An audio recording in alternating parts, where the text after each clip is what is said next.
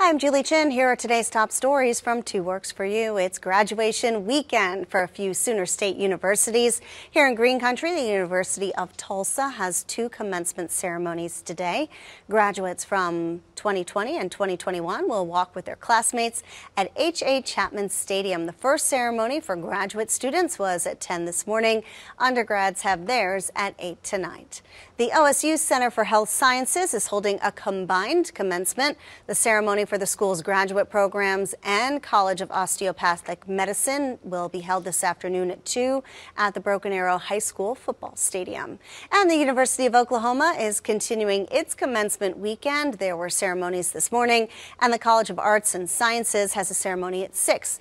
These are the first in-person ceremonies OU has had since 2019. Now let's get a check of today's forecast from meteorologist Annie Brown. Julie, getting a break from that precipitation, but a little bit more is headed to the forecast.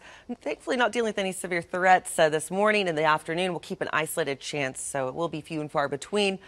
As we head into the overnight hours, though, those chances start to ramp back up. Getting some sun peeking through. Looking out at downtown right now, 60 degrees here for Tulsa. Southeasterly winds right around 5 miles per hour. Continue to see that warmth building into the area with highs for today headed into those upper 70s, I almost said 80s, but yes, we will see a couple of 80s popping up on there when it's all said and done. Thanks to those south winds about 10 to 20 miles per hour. Don't let your guard down. We still have some severe weather potential in the mix with our temperatures on the rise later on today. So we're talking about late afternoon into the overnight hours. So make sure you have that Storm Shield app handy and ready to go.